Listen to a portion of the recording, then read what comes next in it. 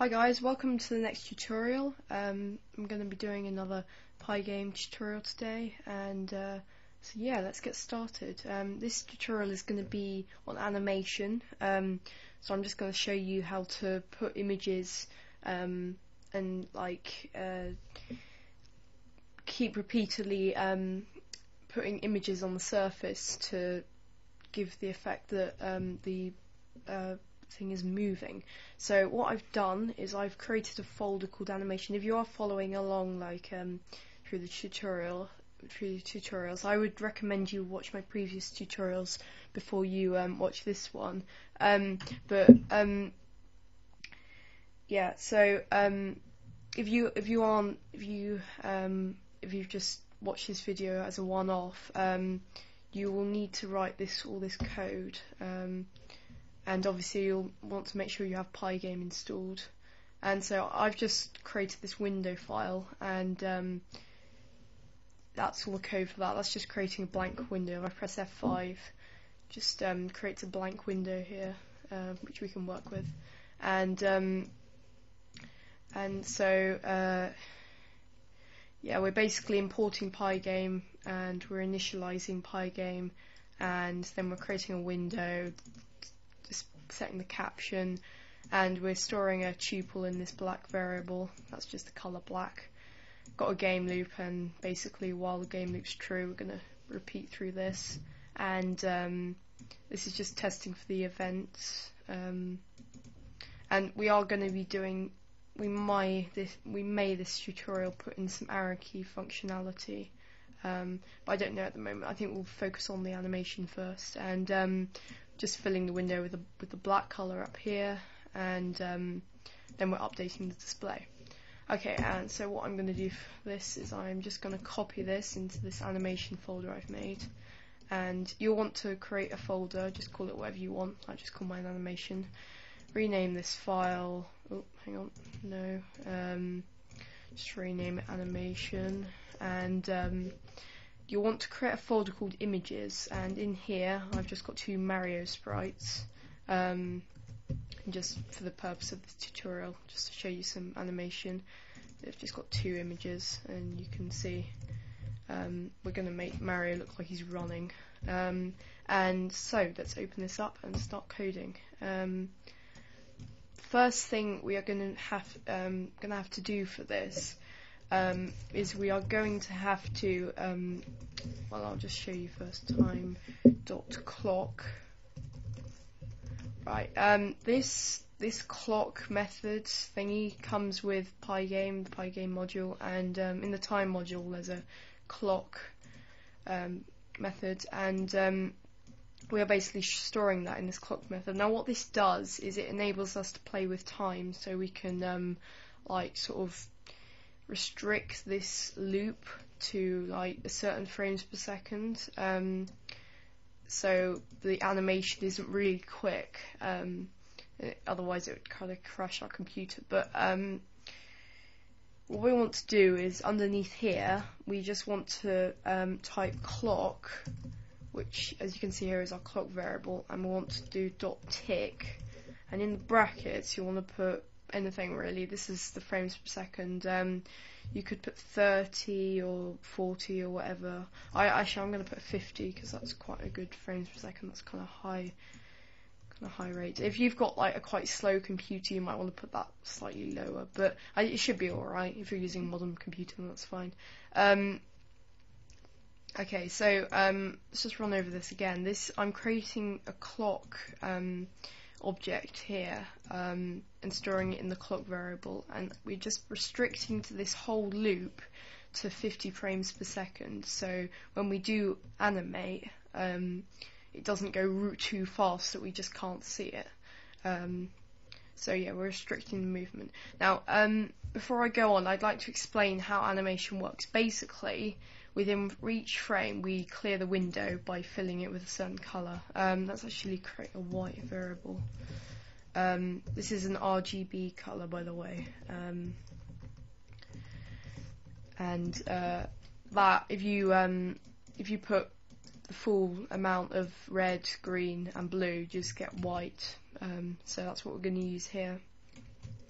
going to just type in white. So that will just this will just create a white window. Yeah. So basically in each frame we want to clear the window. What anything that's already on the window we want to get rid of, because that was like the last frame, so we don't want that anymore. And then what we'll do is we will blit our images. Actually, we need to load our images first, so just go up here and type in Mario1. My images are called mario1.png and mario2.png. You see their PNG images there, and their dimensions are 32 and 32. I just got these off the internet. Just search like Mario Sprite Sheet or whatever, or if you've got your own sprites, then that's fine. So, yeah, we need to load these images. So we'll do m1 equals pygame.image.load, and in here we need to put images / m1.ping, and we need to put these in quotes. Let's put them in double quotes. I think you can use either single quotes or double quotes. I don't think it matters. And then we also need the other image.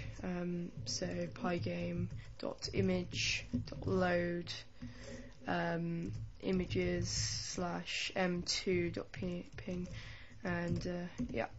And we don't need that semicolon. Sorry, I've been doing a lot of Java recently. It's got into my head putting semicolons. Anyway, yeah, this is just a directory. So because they're in a folder called images, we just put images / m1 .ping. If you can put them in the same folder and then just get rid of that, but it really doesn't matter. Just write that and your file name. And we'll just put these together a bit. And it's a good idea to use comments, so you can again, how do you do a comment? Oh yeah, Mario sprites and images sprites, same thing. Yeah, so these are just loading the images, and we'll just make sure we don't have any errors. No errors. That's good. Okay, and now we are going to. Oh, we're also going to make a final variable called marioCurrentImage. Now we could use classes, but I'm just trying to keep this tutorial simple, and yeah, I might in a future tutorial I might show you how to make like objects and classes and stuff. So, but for now let's just use this, because since we've only got one Mario, that's fine. So marioCurrentImage we're going to set to 1, because we want the first image is going to be Mario1, and okay. And now we basically going to do the rendering. So we're going to put in an if statement saying if marioCurrentImage equals 1, then we want to oh, what am I doing? Sorry, window.blit m1. See, that's our image here, and window.blit m1, and its coordinates can just be, I don't know, 1010 for now. We might actually in a later tutorial we might actually try and make a Mario game using pygame, but for now I'm just going to show you the animation. And oh dear. Window.blit Mario2, and we'll put it the same coordinates, and there we go. Okay, now obviously we want to increment the current image every frame, so we want to actually let's put that before oh no, let's put it afterwards, that's fine. So we want to say if marioCurrentImage equals 2, then we want to set marioCurrentImage to 1 equals 1, and else we'll just increment marioCurrentImage. So I will explain what I'm doing here.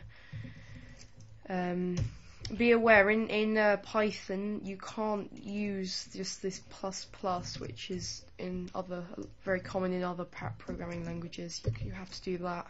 I'm not quite sure why. It's something to do with the language, but anyway, yeah, you'll just want to write +=1 at the end of that. So I will go over what I'm doing here. Just save it, and hopefully that should work. Yeah, that is quite fast. My screen recorder will probably not pick this up like what I'm seeing right now, but just try it yourself and you'll see what it is. So we might want to, put it down to,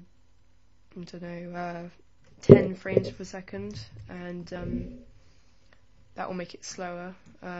My screen recorder is recording at 9 frames per second, so yeah, that should look roughly what I'm seeing right now. But yeah, that's basically what we're making. So I'll go over what I'm doing again. So start from the beginning. I'm going to import the pygame module, and we're going to initialize pygame, and we're going to create a window and set the caption of the window. We can change this to animation, just so it looks quite nice. Black, we're just storing these two colors in two tuples. Black is 0, 0, 0. We're not actually using that, so we could get rid of that. But white we're going to need, because we're using the white value here. That's just the color. Clock, that's for the time. That's for limiting the frame rate. We're limiting it to 10 frames per second there. And then we're loading the images and storing them in two variables, M1 and M2, and there we go. And then we've got the marioCurrentImage. That's very important. That's just storing 1 in it for the moment. gameLoop is true, so you should know all this. If you don't understand this, then watch my I can't remember which one it is. I think it's how to create a window in Pygame. Maybe that one. Yeah, I think that's it. And that's just checking for the QUIT event. And we fill the window with white, so we clear everything. So we get rid of whatever the previous frame was, the previous frame in this while loop.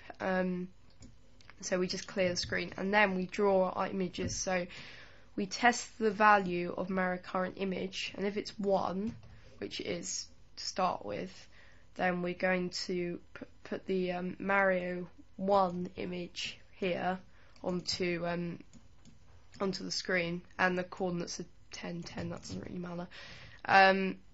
And whereas if it's 2, which it will be in the second frame because we increment it here, we're going to put the Mario 2 image, and then we just increment the we change the value of marioCurrentImage. So we're saying if it's 2, then we want to put it back up to 1. We don't want to make it 3 because that will generate an error. Well, it won't, but it won't work the way we want. And so we put it back to 1. Hopefully you should understand that. And else, if it's not 2, i.e. if it's 1, then we just want to increment it, which will make it 2. And then we just update the display. Don't worry about that, it just updates the display. You have to do that every time. And then we limit this frame, we limit the while loop to 10 frames per second. So yeah, that's quite important. And then we quit out of the while loop. That's just for that bit. So hopefully you understand that. That's quite nice, I think. And hopefully next tutorial we will I'll put in how to use the keyboard so we can move this little guy around. So yeah, thanks for watching, guys. I hope you enjoyed. If it did help, a like is appreciated, and please subscribe if you like my videos. And yeah, I'll see you in the next tutorial. Goodbye.